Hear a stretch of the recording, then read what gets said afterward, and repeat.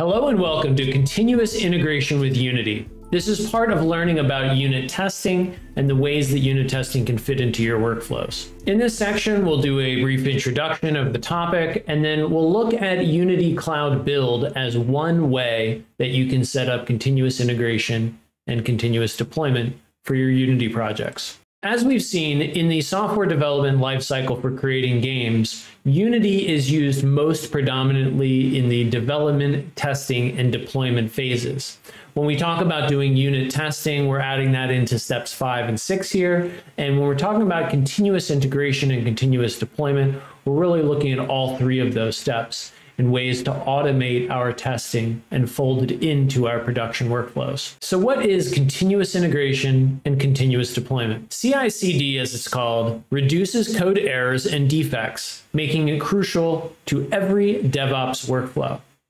The developer operations is typically the final stage or stages where your project is being tested, going live, and having new updates added to the live experience. CI/CD involves practices of frequently integrating your code changes, automatically integrating that code, and then releasing builds to your end users. So if you're doing all of that together, you're doing the full CI/CD process, but you can also do one or the other or focus on key areas of the workflow for yourself. Now, CI/CD is not unique to Unity. And during the years of Unity's professional development and being used in the industry, more and more third parties have added tools to give you continuous integration and continuous deployment inside Unity.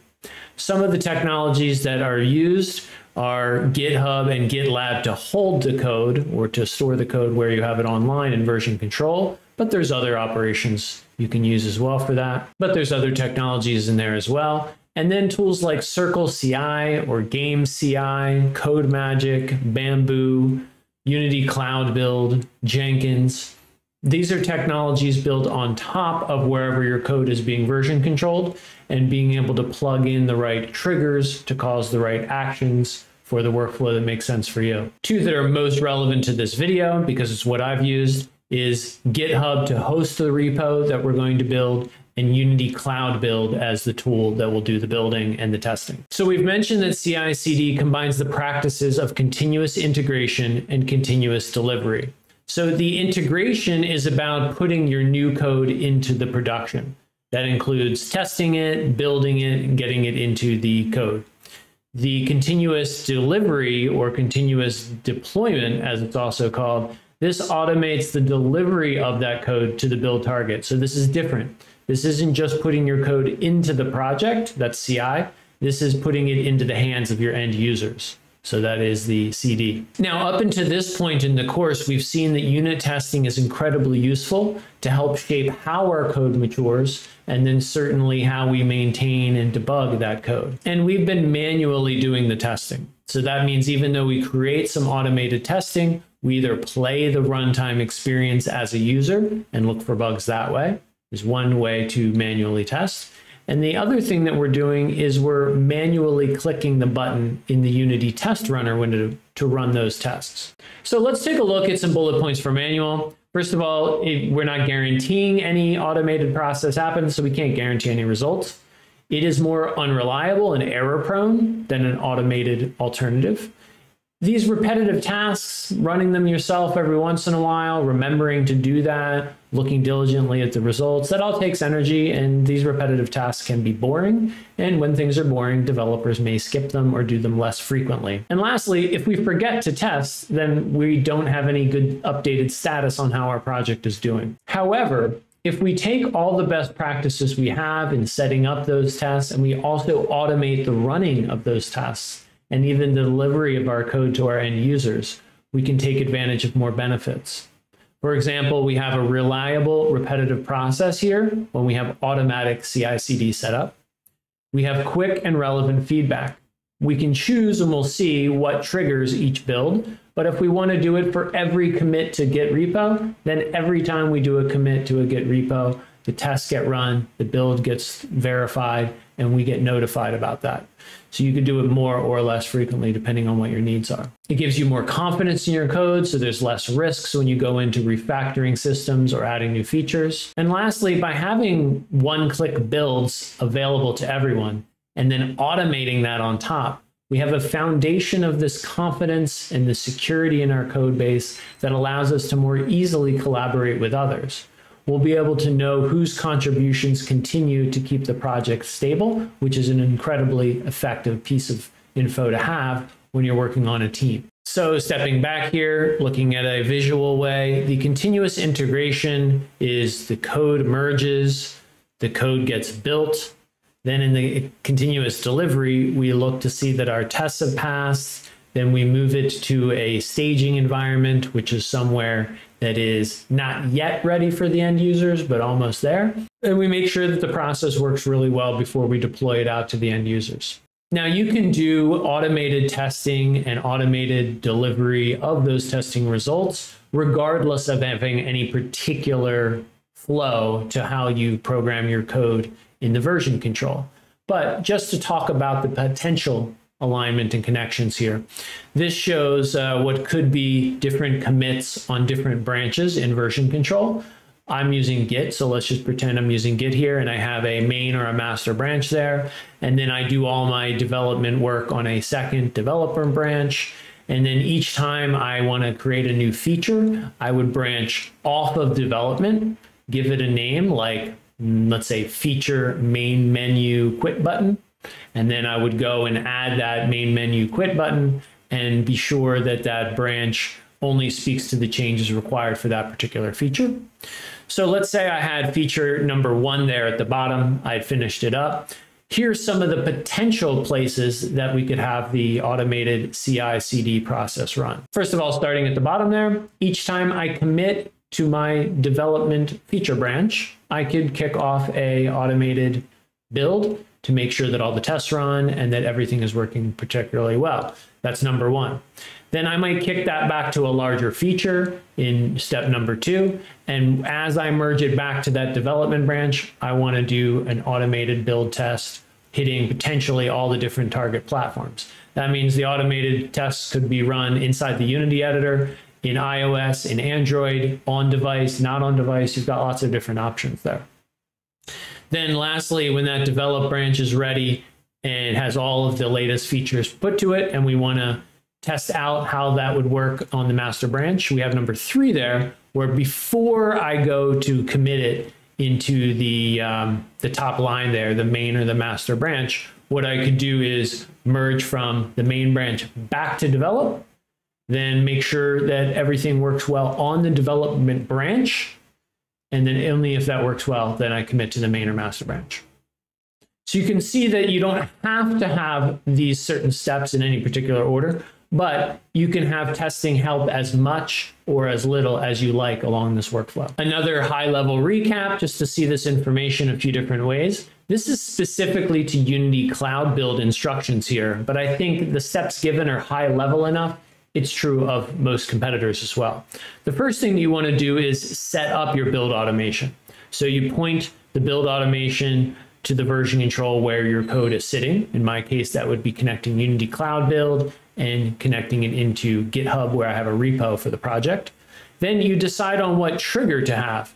This is perhaps committing a change to your project on a specific branch, or merging from one branch into another branch, or you can set up different rules you want. The idea here is to not be running it manually, but instead have some part of your development process automatically trigger. So that would be number 2 here. Then number 3, on some trigger, when you release the code, when you commit the code, when you merge the code, whatever you decide, the build gets automatically created. And in step 3 is where the tests would be run as well. And then finally, the team gets notified when the project has been deployed. So in that example flow we just saw, at each of those moments, whoever wants to could subscribe to an email that says, this feature branch was merged to this one. That's not really my area of expertise, so I'm not going to listen to any notifications there. But all developers perhaps would want to be notified through the system for anything merged to that final main or master branch. And having that CI/CD system in there at those key steps is going to confirm that your unit tests all pass, that none of them fail, and that all that works with success, that your project builds. You can imagine there's scenarios even where the tests would all pass, that maybe the build doesn't work. Maybe there's some code that is broken or some asset that is broken that does not have test coverage yet. And just the fact that the project gives an error during the build process is a very solid piece of debugging info to have. You'll also know the time, date, and branch that caused the issue, so that helps you focus out where to look to fix the problem. And then finally, the project would deploy with success. So we've seen that the CI/CD is important for us to be able to know that the project built, but it's especially powerful combining with unit testing. So not only did it build, but it built with all passing tests. And a recap on unit testing, since that's the topic of the whole course, as your project grows with more scripts, classes, and methods, it becomes difficult to ensure that a change in one part of your code doesn't break things somewhere else. Automated testing helps you check your code is functioning as expected. Testing saves you time by finding out when and where problems occur as soon as they're introduced, rather than waiting for manual testing, users testing. It becomes much more expensive the later you find these bugs. So having the system is quite good. And we remember something quite counterintuitive is the 80-20 rule. It is that 80% of the time we're working on fixing bugs and maintaining our existing code base. And 20% of time is where we're adding new features and new functionality. We often think that most of our day is spent adding new features, so that's where we want to place our mental energy. However, we see from research that having good unit test practices, having good automated testing, having a CI/CD system, it tremendously impacts and improves the efficiency of your 80%. So it's really looking at where you can make the most impact with changes to your workflow. So before we look at an example of doing the CI/CD itself, let's recap the simplest type of class here. Imagine we have a My Math system that does some addition and does some subtraction. Then here we have a unit test, which is a separate file and a separate class. Using the test attribute here, this will grab an instance of that last class we saw, create it, test one particular unit or method of it, being wary of unintended inputs and unintended outputs to that system, and verifying that the asserted result is the one that we get. Now, in the case of Unity Cloud Build, when you've got tests like that set up in your project, and you've got the project itself configured in the CI/CD system, you can expect to be able to manually or automatically run those builds by visiting Unity Cloud Build in this case, which is a web-based tool. See that the build built for the target platform, in this case, we're testing Windows Desktop 64-bit.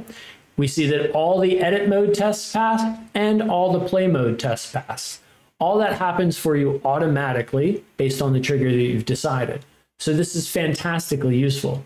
Then those on the team that are interested can get an email. There's a little snippet of an email there that just shows, hey, somebody on the team did a build. The build was triggered because this branch was merged to that branch or whatever it was. And here are the results. They can allow you to click through to a web page or summarize it in the email. Now, this CI/CD topic, as well as the basics of unit testing, the fundamentals of them, advanced topics as well, like talking about pure functions and handling individual workshops for some advanced topics like scenes, prefabs, and addressables. It's all part of this course here. You can check out the link below if you are not yet in the course, and check out the trailers, enroll in the course, and get started on your learning today. And if you're already a student of the course and you're finding this video inside the course itself, thank you for being a student, and I look forward to seeing you in future classes as well. So overall here, what we've been able to see is that unit testing itself is a tremendously powerful tool that helps you to have more efficiencies in the areas of development where you're spending lots of time. Remember that 80% we saw of overall development effort is maintenance and debugging of existing systems. So since we recognize how big of an area of our life that is, it's awesome that we have tools like Unity unit testing and CI/CD with tools like Unity Cloud Build or other community tools to be able to give us all these benefits and automate the delivery of these testing results, the build results, and the delivery of the builds themselves.